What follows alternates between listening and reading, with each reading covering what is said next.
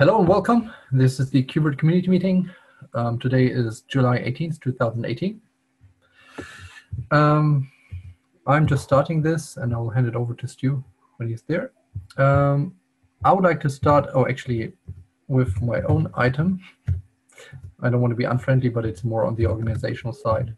So as you saw, there were quite a few design documents pushed out to the mailing list about several virtualization and storage related topics, including networking actually. And here at the Red Hat, we actually had a big gathering to speak about those designs because they're important to us. We drove some of them, and we want to provide our feedback on them back into the design documents. And we actually plan to start working on that. I think everybody in the community will see when we'll do so. So the first follow-up will be to straighten the design so that there's really something which can be worked on. Okay, and good to see some new faces on this call. Welcome, and if you have any questions, please step up and let us know when that is. So I'm done with my item. If there are questions, please raise hands. Otherwise, I give it over to Stu.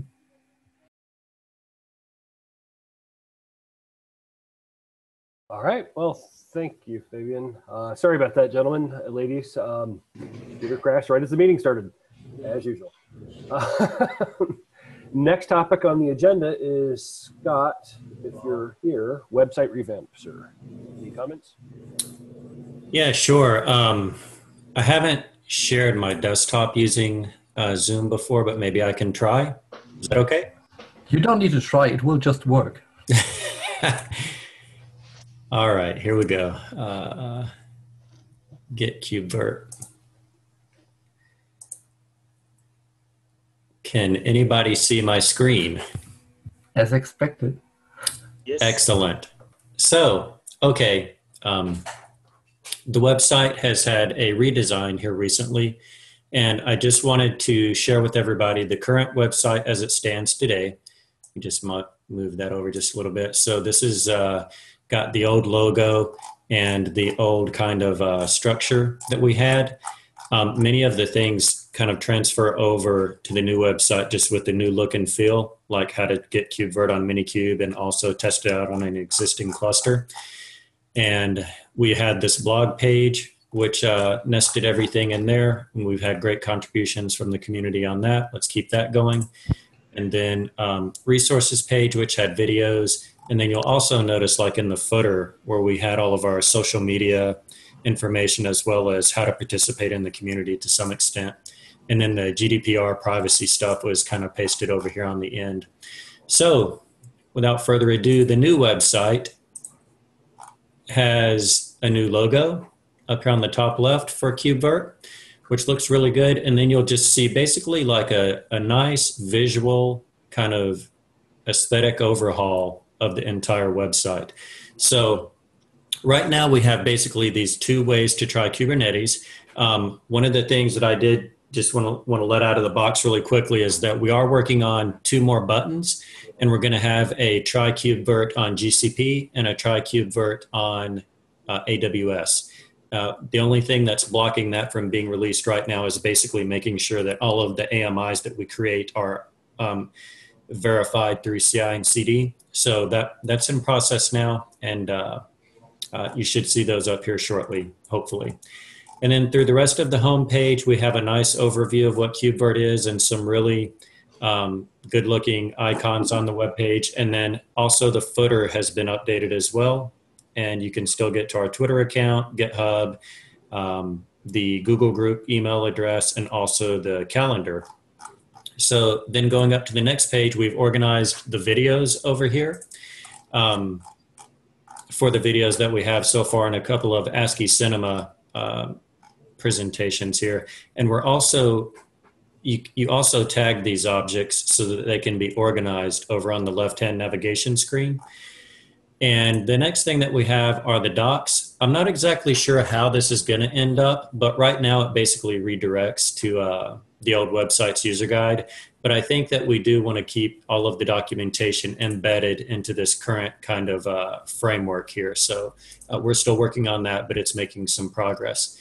And then last but not least is the community page. We want to make sure that it's really easy for people to get involved in this. So we have a quick way to start the project, to fork the project through GitHub, follow us on Twitter, and then join the mailing list. And let me see, I think that's pretty much it for right now. Please go out and take a look at the PR and provide any feedback to the website that you think needs to be implemented, and we'd be happy to take a look at it. And I think that does it. Awesome, thank you. And thank you for the reference to continuous integration, because that's a segue into the next topic from Roman. Actually, sorry. Go on. I just want to say thank you for the revamp. I think it's a step forward. There were some small glitches. To me, that's acceptable. I don't see it as a blocking item. I think I would love to file the issues. And others, please provide your feedback. If you have flames, take care to not burn your computer. You won't burn the internet. No, please provide feedback so that we can move forward with that. I think for me, let's see that we can merge it rather sooner than later. Thanks. Hey, Scott, I was wondering, did you consider using Patternfly for the website? Well, the UXD team here did a lot of work on this, and they have a lot of experience in the Patternfly space as well. But initially, when we were taking a look at this and trying to get some feedback on what framework to host it on, we settled basically on GitHub and Jekyll because of the, I suppose, the workflow that's required to post new blog posts. And that's just kind of where we ended up. I'm not opposed to any other framework, for sure. So I mostly mean the styling versus how you run it, right? Just mostly about the CSS. You know, thinking about the fact that the UI of KubeVirt will be Patternfly. For example, the colors that we use is not necessarily the same colors we have that we'll end up having. So.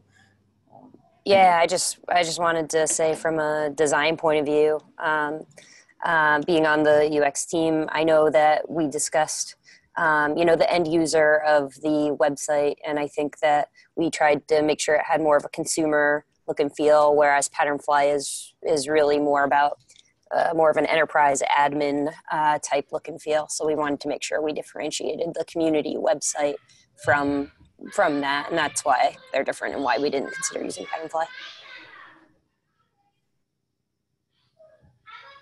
Why do you care though? I mean, why is that an advantage to separate two?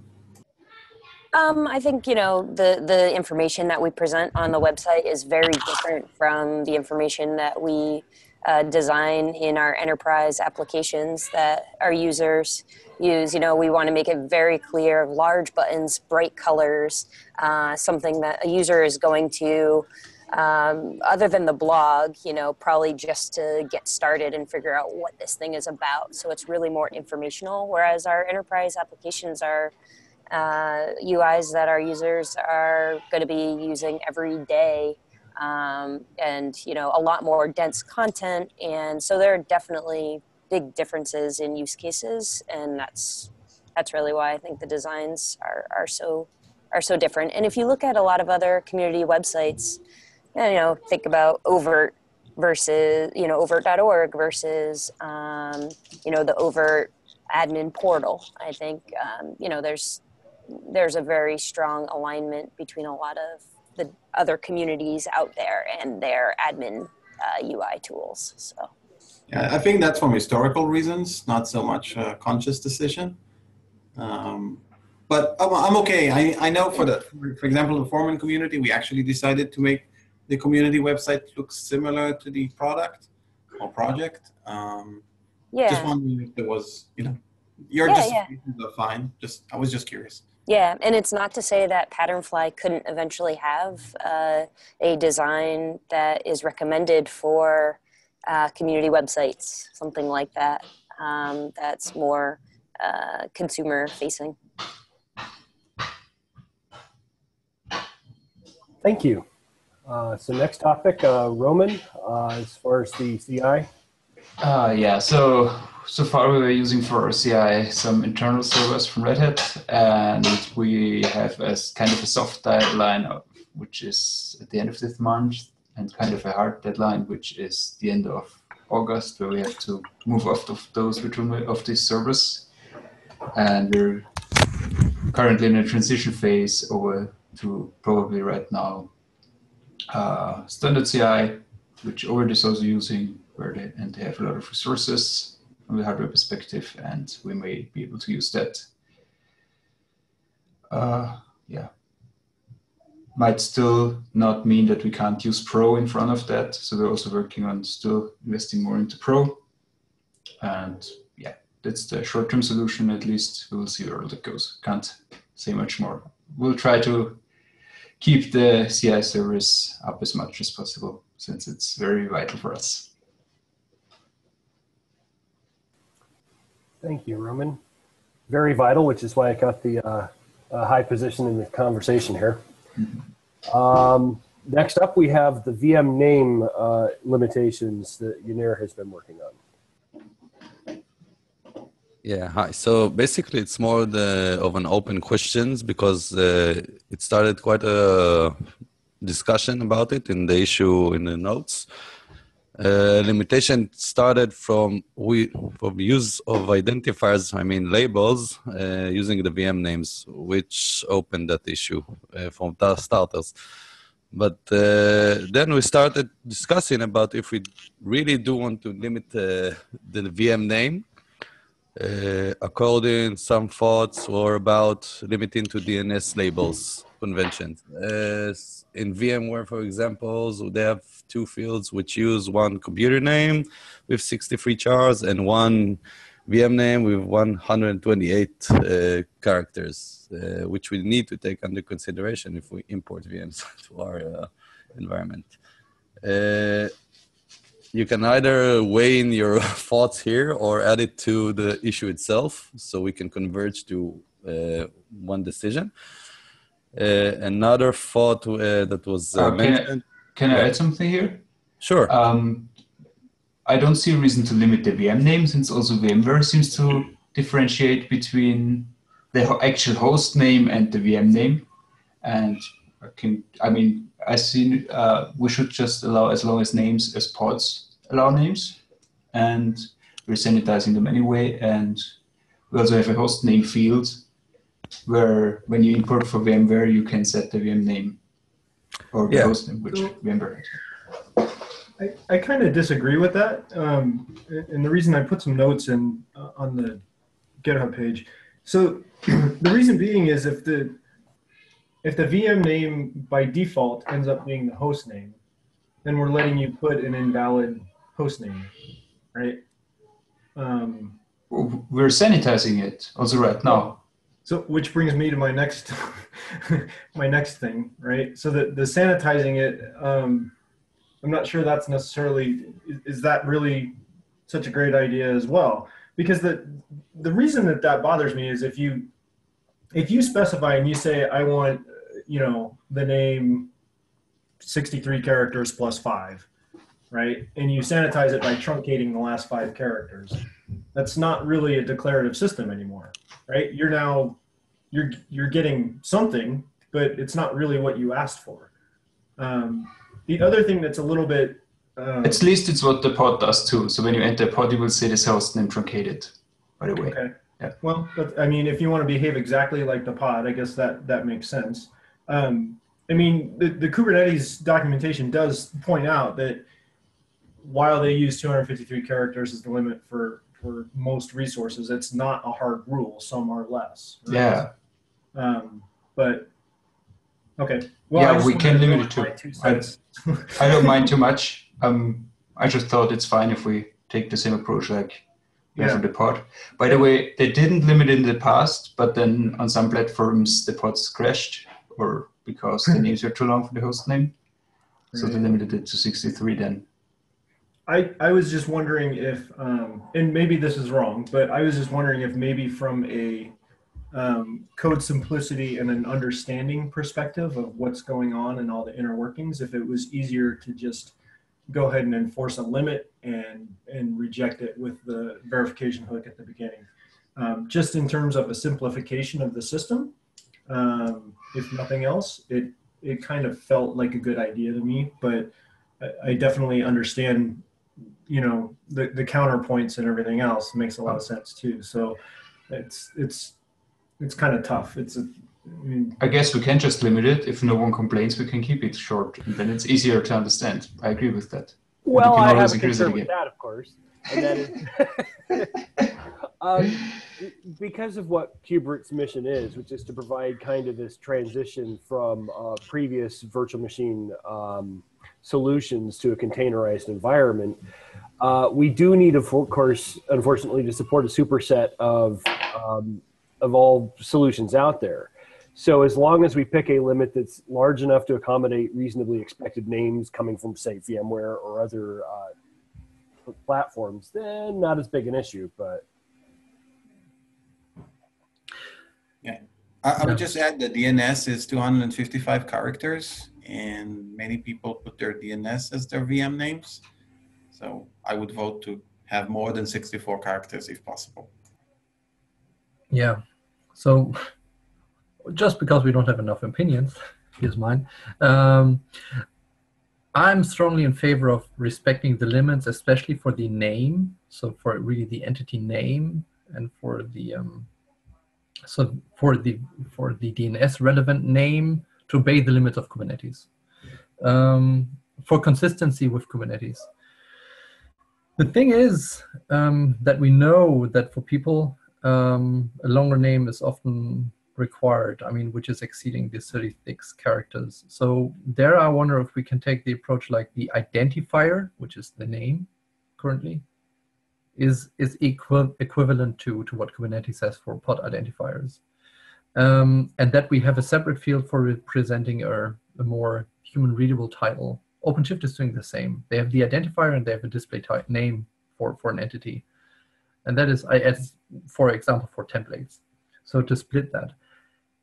For the title, and maybe it makes sense for the title that it would also be an annotation. So we even don't have the limits of the labels, for example, but it's then purely descriptive. What we could also enforce is with an admission controller is uniqueness, because one thing is the length and the descriptiveness, but let's look at the features what the name identifiers give to us. I mean, specifically the identifier of the entity, the name, allows us to query for it, to address it. I think that's important. That's why I want to limit, consume the limits of Kubernetes or respect it. But for the title, I would really like to be more in favor of what virtualization systems expect, that you have really long descriptive titles.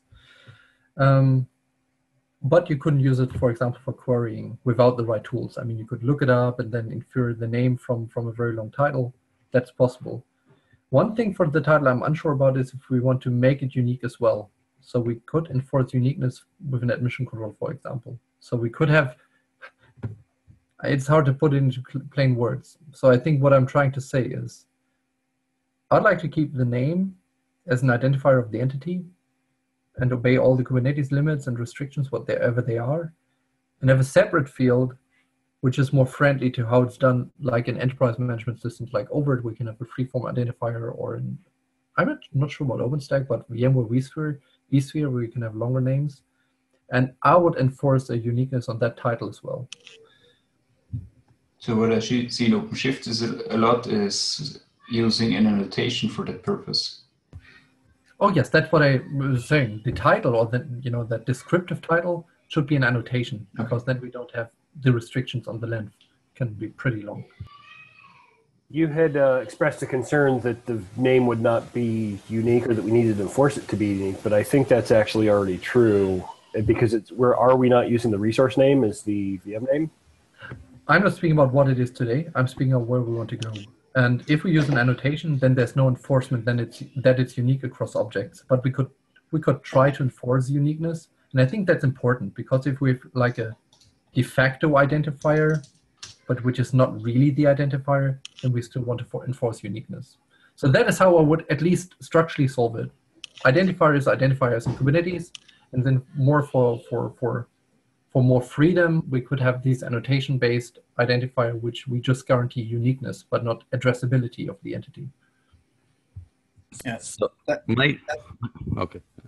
I just want to say that makes sense if we ever go to multi-interface and each interface will have a canonical name that actually solves that problem as well. So to avoid having multiple names or C names attached or something like that that is typical in virtualization.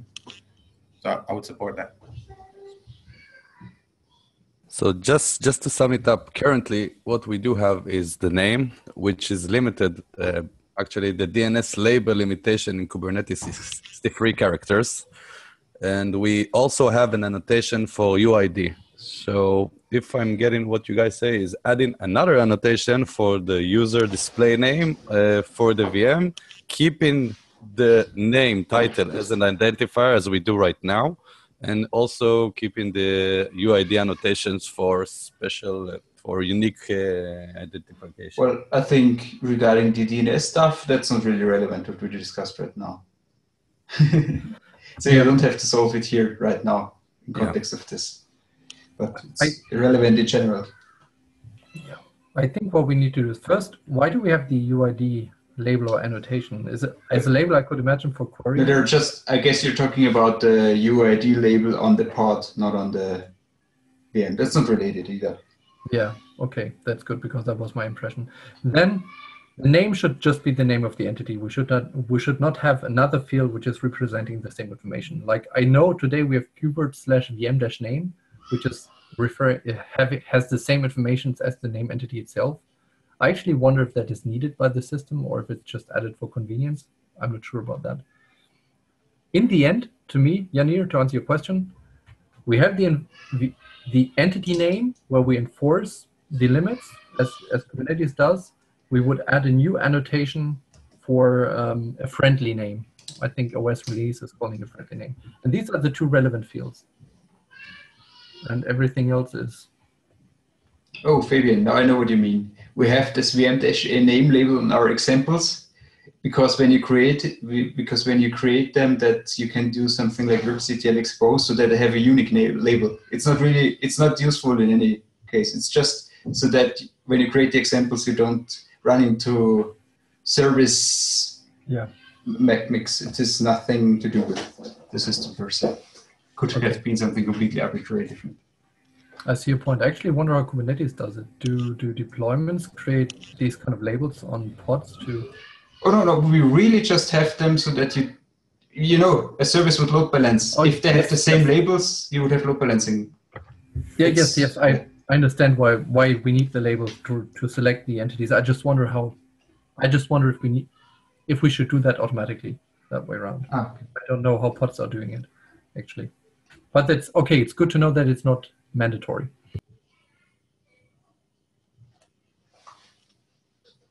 Okay, well, thank you, everybody. We knew that would be a lively discussion, but if your thoughts have not been properly represented, please feel free to also add comments to the issue that is in the document. Moving on to the next topic, we have Kubernetes 1.11 status. Mark? Yes, just recently Kubernetes 1.11 was released, and we already have the first issue that KubeVirt does not work on that version. So I'm busy with adding this to our CI so that we can reproduce the issue and work on it. And then I will directly pick up the next topic, that is the KubeVirt operator. This is for getting a better lifecycle management for KubeVirt. So we are using the operator framework for it, which will make it easier to install and enable it to upgrade KubeVirt. And I just started with it together with Michael. And it's work in progress and looking forward to see it working soonish. That's it. Awesome, thank you. Next up, we have OpenShift Origin device plugins. This is more of kind of just a public service announcement. Earlier this week, there was a issue filed that device plugins were just simply not working with an OpenShift Origin cluster. This was running on CentOS, on bare metal, using the OC cluster up command. After doing some diagnostics, it was pretty much determined that the issue is that inside the Origin container, the host path for the device plugins directory, varlib, kubelet device plugins, was not bind mounted to the host. So inside of the container, Kubernetes was running properly and was creating its device manager socket, but it was not exposed to the cluster at large, and so nothing else was able to consume that. So just a heads up if you're running into that, and that is with Kubernetes 1.10, which we're supposed to be supporting, or OpenShift 3.10. So, I know that Minikube does not work because it's running 3.9, or Minishift, excuse me, is 3.9. And so that's just simply not a supported version at this time. But even with 3.10, we're running into this. I believe an upstream bug has been filed, but I don't have that issue off the top of my head. Next up, we have Dockerized KubeVirt with SE Linux. Artem? So I started to look on the issue, and I already have some problems with it. In general, we can just run our Dockerized without SE Linux, like to set security options to label disable, and I hope it will work. And I don't really see a reason to run it under SE Linux, so maybe I will just go on this solution. Like, I don't see the reason to run our Dockerized container under SE Linux. So that's pretty all. Thank you. Sebastian, you've been working on Virt control lately.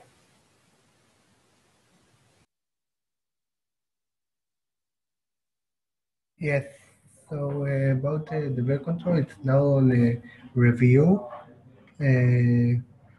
You can, just working on the, no, it's not a start stop, it's about the console.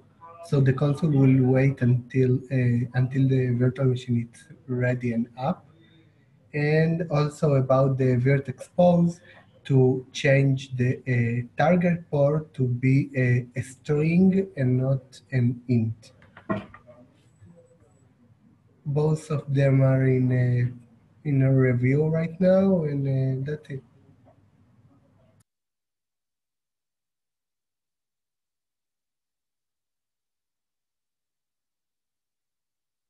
Thank you. And Ihar, networking API. Yeah. So the previous week I wasn't on the gathering that everyone was at. So I looked. In the meantime, I looked through through our networking API write-up and to see what was missing in the current API implementation. So there were some small things. So I figured I could tackle those. So one thing is a field that can tell you that the VMI is supposed to be completely disconnected from the external world. So the support for this field is already up for review. I think it's pretty much there. There is a small adjustment needed, but anyway, if you want something to review, you can pick at that. The next thing that was missing is delegate IP support for the bridge interface type. So once I started implementing that, first I figured out that at least me, and it seems like other people may also have this. I don't actually fully understand what's the semantics should be for this field, at least for the pod interface case. So that should be clarified. And I don't know, I don't think we should discuss that right now. I should probably talk to Fabian in person on that matter. But yes, clearly semantics is not well defined anywhere in the write-up, and at least not in my mind either. But anyway, my plan for this PR is to split it into, to split it into two pieces, and one will be a pure API, APIs piece, which will just add support for the field in general, and then we can discuss what we do with the pod interfaces for this specific case separately. So this is like progressing. The current PR is work in progress, but I'm going to split it today, and then it should be ready for review, at least the first piece. And we can follow up with the discussion. And then the third part, which is more complex, is, as you may have recalled, we've added support for custom MAC address per interface like a week or two ago. And it works fine for Kubernetes, but not for OpenShift SDN, as it turns out. And the reason is because the OpenShift SDN is kind of restrictive. It has specific OpenFlow rules that block the traffic that comes from the pod with the error on MAC address. So we got to figure out what to do with that. I've sent an email to the mailing list with options and what we could do. I don't know, like whether it doesn't seem like we have a clear answer to at least what's the path we want to take. One of the paths is just try to patch the OpenFlow rules specifically for OpenShift SDN and try to make it so that it kind of works, at least for this particular case. Since for Flannel, we don't need to do anything, but for this SDN, we may need to. But then it doesn't resolve the general issue of, well, we're not really completely isolated from the underlying SDN because we exposed the custom MAC address to outside world. And so we could instead of trying to adopt to each specific SDN that may have the same issue, we may alternatively think about how we can completely isolate this custom MAC address that is exposed to the guest, but isolated from the external world, meaning having some router or whatever inside the pod that would hide this MAC address, custom MAC address from the outside world, which obviously like is a more complex solution in terms of, all the wiring and performance-wise, I guess. So that's something not to take easily. There were also other ideas flying, like maybe we shouldn't support custom MAC addresses for the pod interface. That's all great, but first, well, it already works for Kubernetes, so why not have it? And also, you may still have the same issues with the device plugins, like your underlying device plugin implementation may also have something that will not be compatible with the custom MAC address. So it doesn't really solve the issue. So there's that issue, and it would be nice to have some kind of clarification discussion on the mailing list, wherever, to like at least what are the paths that we may want to consider, because it seems like this problem hits the philosophical grounds of the KubeVirt, which like the claim was done that KubeVirt is like makes everything completely compatible with and transparent to underlying Kubernetes. But with custom MAC address, the current implementation, it's not transparent. It's not hidden. It's exposed, and it already introduced an incompatibility issue with OpenShift, and probably we may experience the same performance. So what do we do with that? Do we complicate the in-pod networking setup to hide the MAC address, or I don't know, something to think about? So I guess, Fabian, go ahead. No, Roman, please go ahead. Okay, just one third thing. I guess it's not so much even about OpenShift or Kubernetes. It's probably more about the network provider, right? So I think OpenShift uses OVN right now, or OVS. And in theory, you could also use that on Kubernetes. So we might even need it there. Yeah, I definitely like it. It is not directly related to OpenShift. It's just the way the OpenShift is usually bundled gives us this kind of We cannot just drop their SDN and like say like use something else. We don't even want to do it for any other SDN anyway. So my take is, this is specifically a problem which is most visible on the pod network. And here, I think we must stay compatible, also to make our lives easier. So my take is here, we have control over what ports we want to expose to the network. And everything else is not under our control on the pod network. And I think I would treat it that way. So what does it mean? I would say, if we cannot define what MAC address to use on a given network, the pod network, then we cannot support it. And because that's also true for the IP address. I mean, we can also not define the IP addresses. That is why we inherited. So what I'm trying to say is, to me, this is a could see generic, but pod network is the only case. There could be networks where you don't have control of the MAC address and where you don't have control of the IP address, and we need to recognize that. For the pod network, we know we cannot control the IP, we cannot control the MAC, thus we obey those rules. Full stop. I think that's the case for pod networks. We only have control over what we want to expose on layer 4, so UDP, TCP services. However, for device plugins, they give us the full freedom. There could be device plugins which allow us to set the MAC address, like the L2 bridge plugin, which Yuval and Peter are working on. But there could be other plugins, like a CNI plugin, where we have the same restrictions as for the pod network.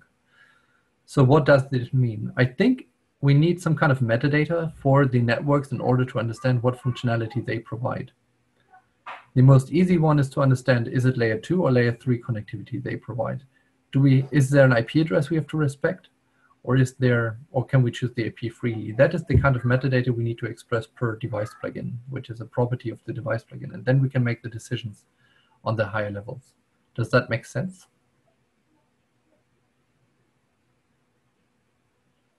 I don't know. I'm not sure. Like, maybe I misunderstand like with the device plugins approach and like what we're going to support there. But I think we may still have similar issues there. Like some device plugins don't really support what the custom MAC addresses or whatever we want.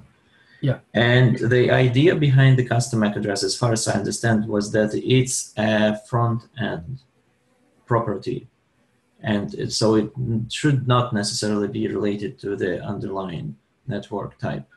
Mm-hmm. So, and the use case behind the custom MAC address, as far as I understand, is that you may have some weird VNF or whatever that may have some expectations about the MAC address that is exposed to it, but it may not necessarily care about what happens with the traffic after it leaves the VM, as long as it's properly routed, and maybe on the route path, basically the MAC address changes or whatever. It doesn't care. But if this is not the use case, and we can just say, sometimes you cannot override the MAC address, then I'm not sure why we were looking at that in the first place. If it's not like a general feature. I think it's still a strong use case for the simple non-Kubernetes case, right? So for the L2 bridge plugin, I think there it's relevant because there you can bridge your VM into the local network, and there it makes sense to be able to specify a MAC address because you want to set up your DHCP server to provide the right configuration to the client. So I think that is a valid use case. But you're right, for SROV, that's the opposite. I mean, that's a very strict physical case where you eventually cannot control it. And the other side is the pod network where the MAC address is given. So we're a little bit sitting in between two chairs, but I think it's still a valid use case. I would keep it because it's still relevant for quite a range of use cases, I think. Even with SRV and pod network, I agree that we can't use it. But what's your suggestion? Just block the field for the pod network? I wouldn't block it. I would raise an error. If we see that the network is not, I mean, in general, I would do a check. Do we know that the network is supporting the MAC address? Then we allow it. If it's not supporting it, then we raise an error. I think we have that similar with other stuff in pods, like, for example, if we have setting your UID, I think a specific UID, which the user is not allowed to set, then it will raise an error if the pod is launched. Okay, and okay, yeah, it's maybe I'm not entirely sure why we just completely disregard any technical solutions for that may be there. Sorry, I don't understand that. Well, in theory, you could make it so that both your guest has access to, like, is exposed to a custom MAC address, but at the same time, this MAC address doesn't leak into the external world, and so the compatibility is kept for any SDN there.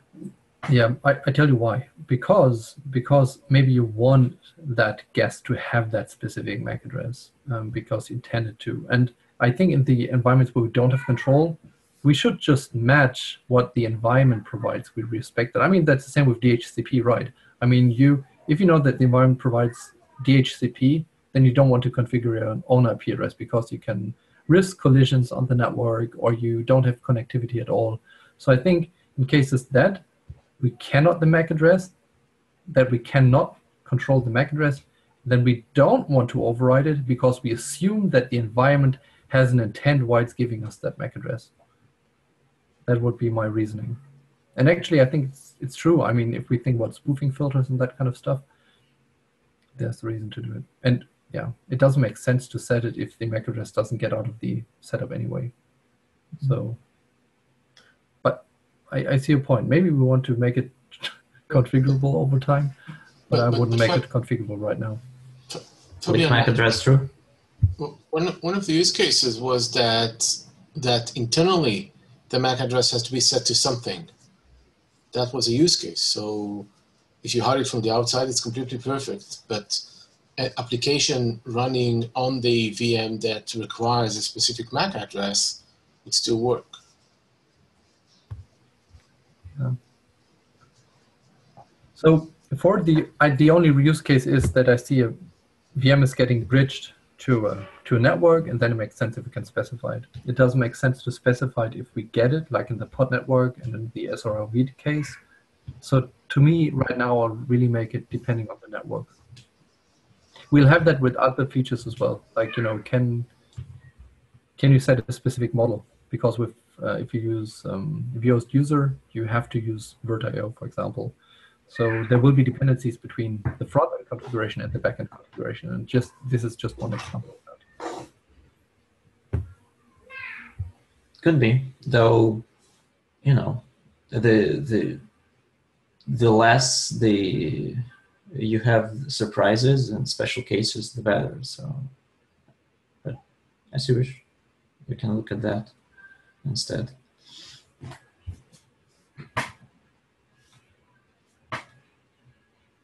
All right, next topic, networking again. Yuval with L2 networking and features.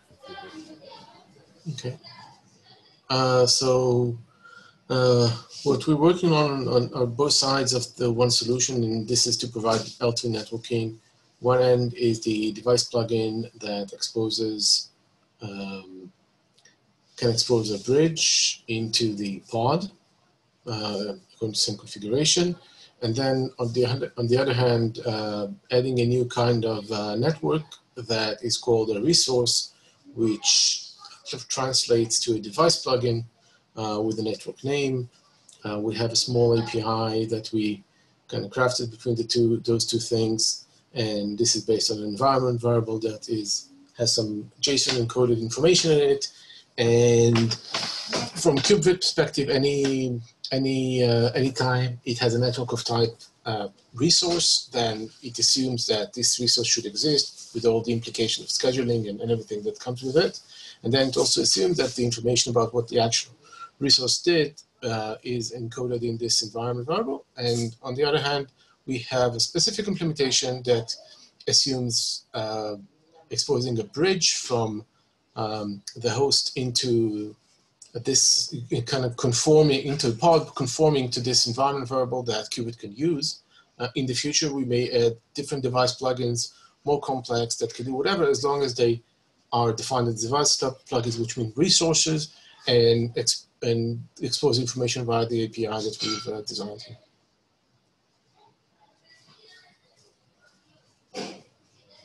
That's it.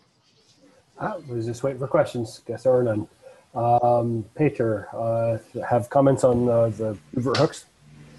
Yeah, sure. So the PR with initial hook support was merged and it's ready to use. There is just single hook point on defined domain that's called after we build the domain XML. The user can use a hook to change this domain XML or add something to it. And basically, for those who don't know, the hook is deployed as a sidecar. It can take attributes from the VM annotations or from the whole VM object. And in this case, it obtains the generated domain XML and can change it and send it back. So right now, if someone wants to implement this kind of hook sidecar, they must implement the whole server and socket handling and all of it. But we want to introduce a simple framework to get all of this out and let user just implement a function that takes whatever is passed from KubeVirt, change it, and send it back. And yeah, that's it. If you want to take a look at how hook sidecar looks like, it's merged into the KubeVirt also with an example. And I can send a link to the chat here. That's it. Thank you. Next up, we have CPU pinning. Was this Artyom, the issue? It's mine. Yeah. Yes, please, Peter. Yes, please add the link to the agenda with the example. Thank you.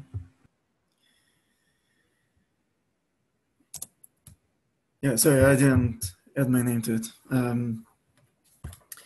Yeah, so CPU pinning, the latest version of Kubernetes provides a CPU manager. It's very simple. Has a very simple functionality. It basically provides dedicated CPUs to a pod and then pin to those CPUs. I want to leverage this and pin the VM CPU, the VM vCPUs to those already pinned CPUs in the pod. There are some challenges with this, but yeah, I'm just starting to work on this. Hopefully for the next week, we'll have something already written. Cool, thank you. Is that Kubernetes 0? What version of Kubernetes supports that? It's 110. Okay. 110, and this is really a beta that they're introducing now. Awesome, thank you. Sure. All right, any other topics for the agenda and notes portion of this discussion?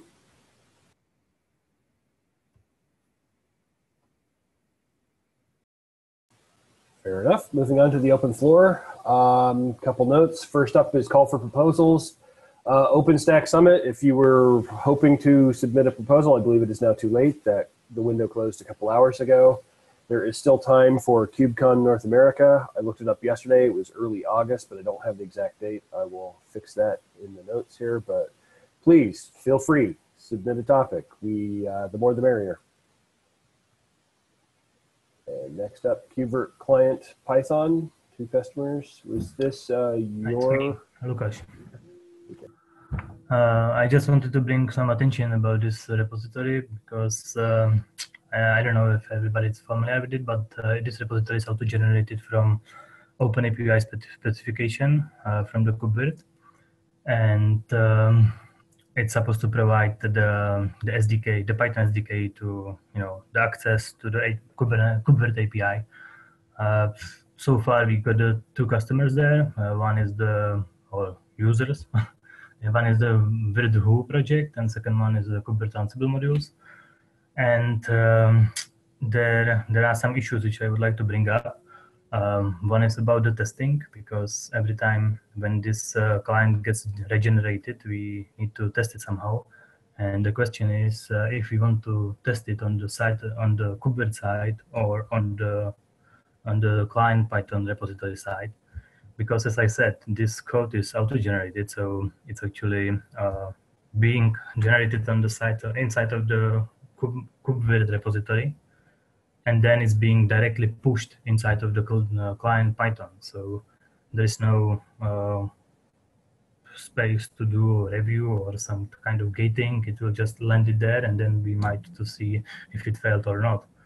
So this is one question which I would like to bring up, on what side we should test it. Second thing is versioning, because since we already have several branches like release 0.4 and 0.6 and master, there are some incompatible things like this when we were refactoring from the offline VMs to VM instances and this stuff.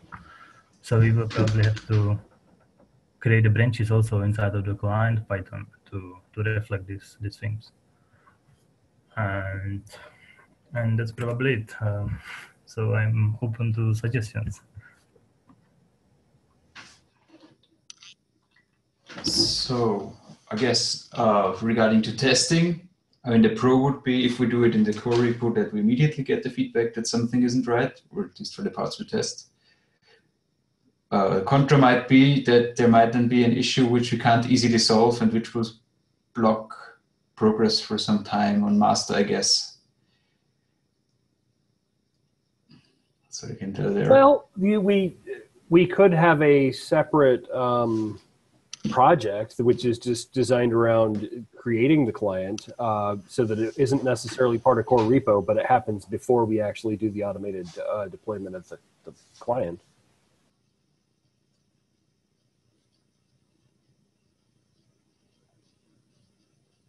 Sorry, I don't understand how you exactly want to do that. Oh, well, like how we have a GitHub repo for KubeVirt, we have one for client Python. What if we have one for client Python testing, which is part of the CI, and you literally just have a dedicated project within GitHub that is for running the automated tests and actually doing the automated deployment then?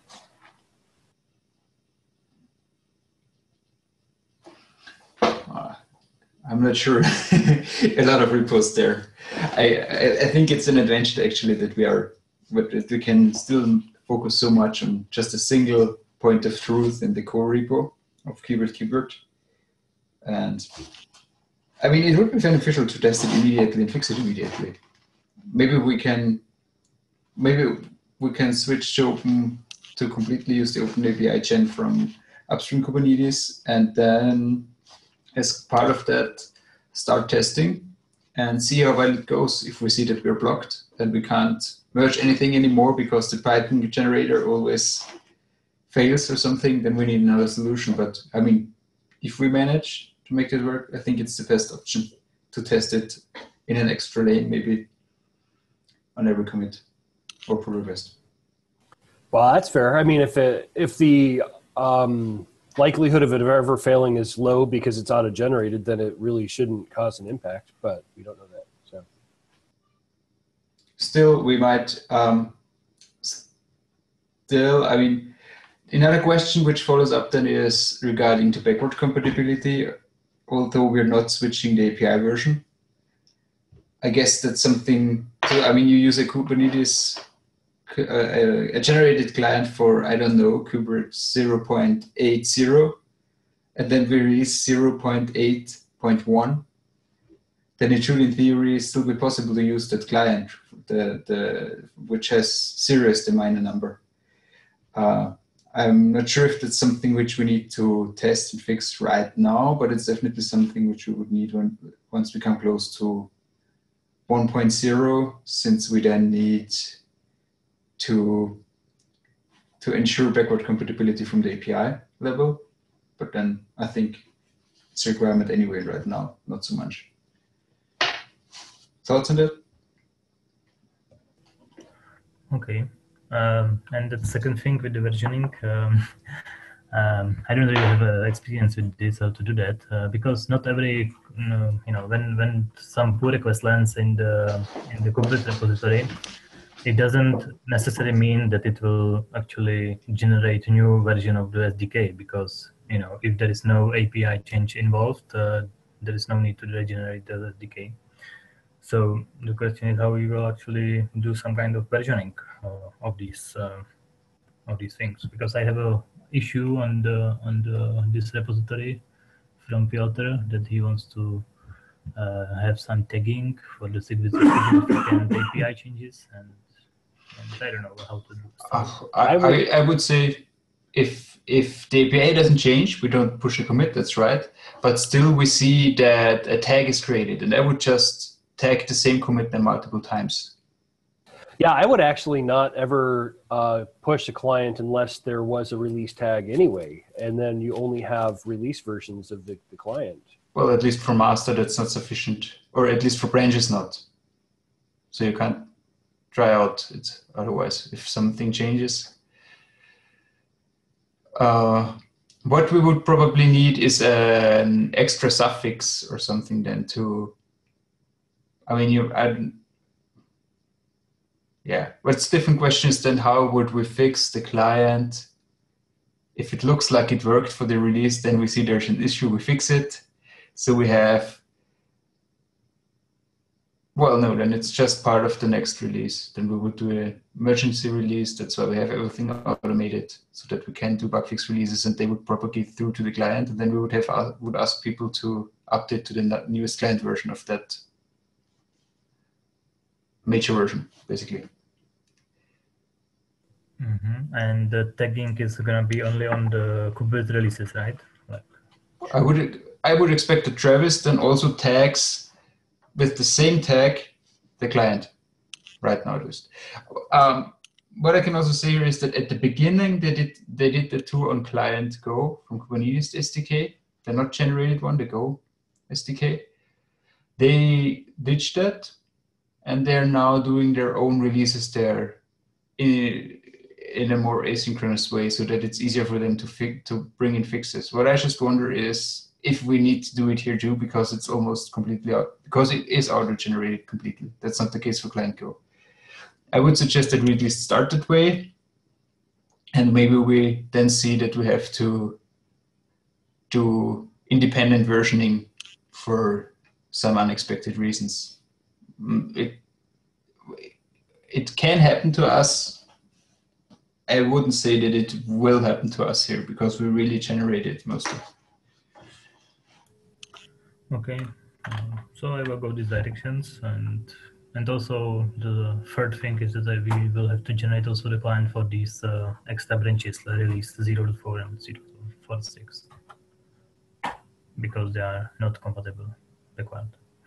So we would probably have in Travis check on which branch we are, and if it's tagged, and then we see, okay, it's a tag for branch whatever, then we do push it also the same name on the branch with the same name on client and take it too. Yes, I think this is straightforward. I don't have a problem with this. Okay, good, thanks. Cool. Well, we're over time, so we're going to go ahead and skip Fabian. Just kidding. LibVirt testing. Did you have some notes there, sir?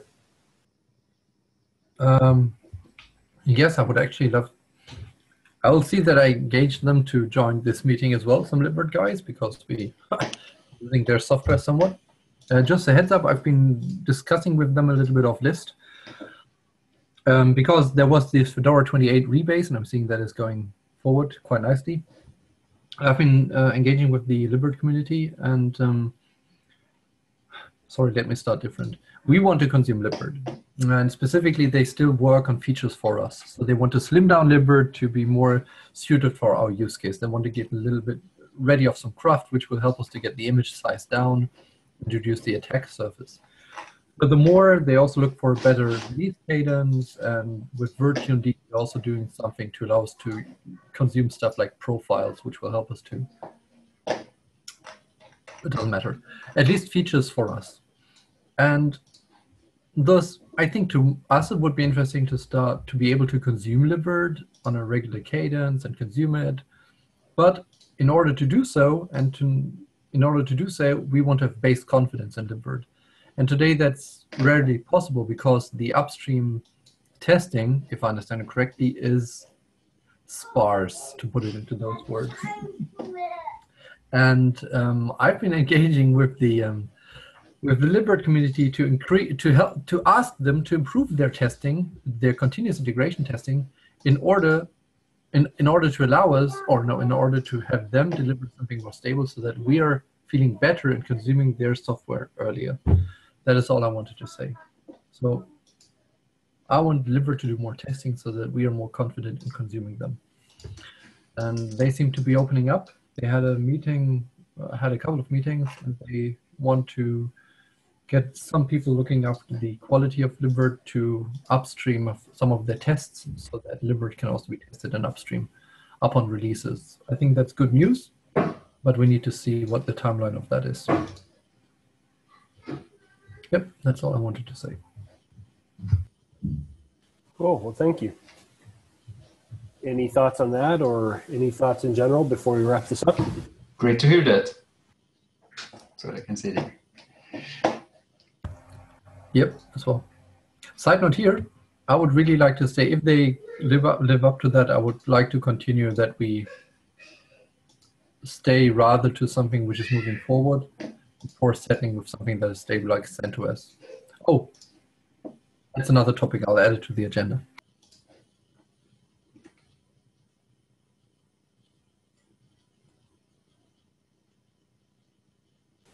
In the meantime, are there any further thoughts besides what Friedrich is currently typing?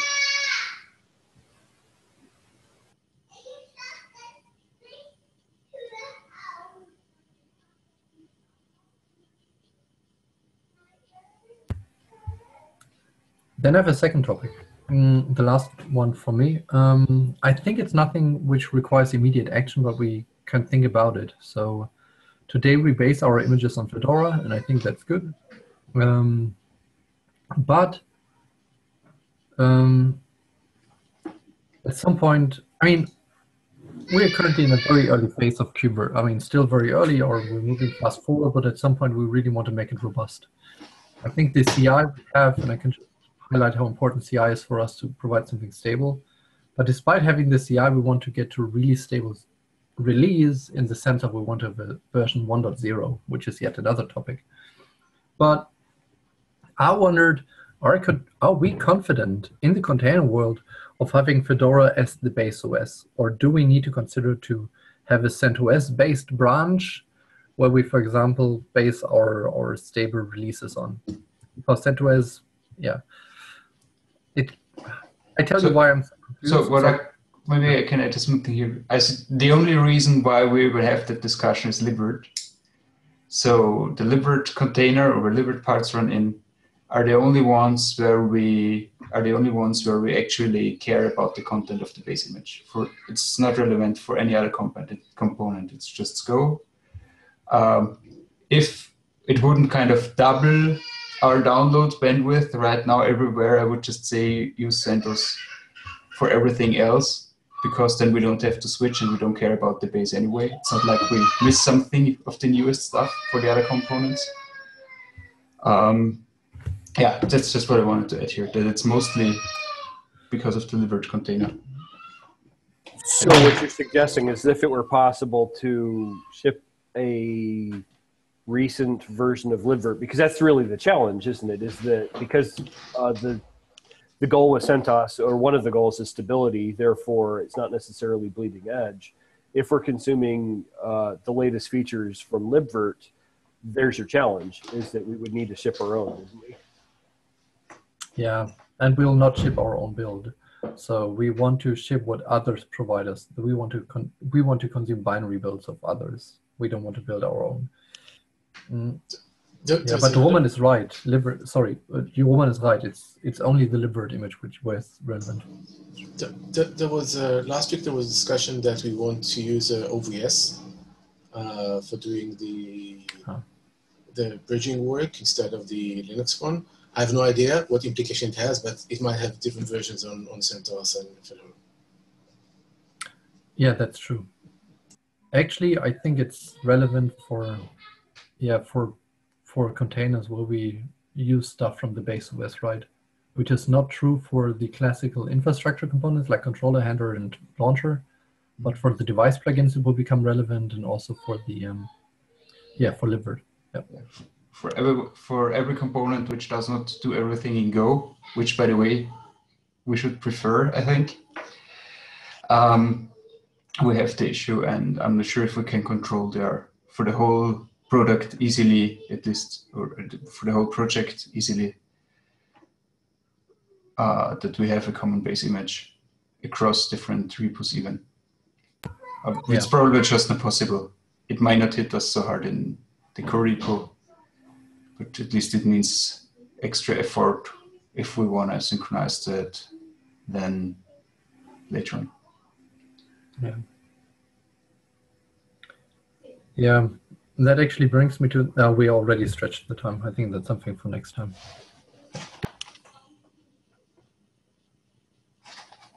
Okay, well, that truncated thought. Are there any other topics that we need to discuss? Maybe I can add one more sentence to the last thing. Maybe we should bring to the KubeVirt Devel list an email regarding to the base image. We could define something like a base Fedora 20H image with the SHA-SUM or something, so that we can, and ask if we want to align on such an image across the whole repos we have in the project, and then, I don't know, bump them on a regular schedule. Or if someone needs something newer, so that we can all say, now we go to the newer one, or something like that, at least. We can introduce a KubeVirt base image, which is based in Fedora, because then, I mean, that's easier for users to track, you know? I mean, we could ask them to all use Fedora, or we can simple image, which is specifying the SHA-SUM, and then we can, that's a good idea, yeah. I mean, you know, what I mean is that in the from, we have a simple Docker file. Which is so we would then version that with tags, basically, and we would say use the latest tag. I mean, it's still, might still be a little bit, I'm not entirely sure if we're not just adding an extra layer to have the same issues again on top then. So we're having to look into details, but might be a solution, yeah.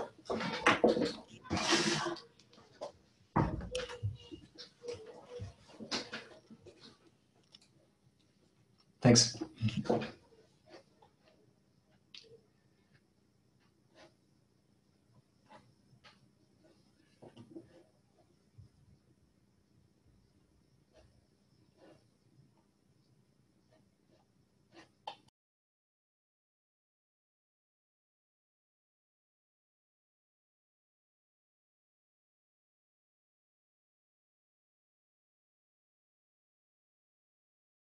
Leaving it to you, Stu.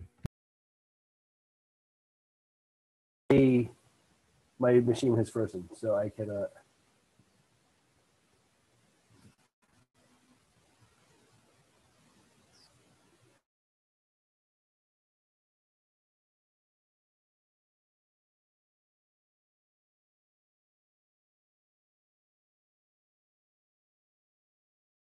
I'm not sure. I think Stu is frozen. So then let me try to end the meeting.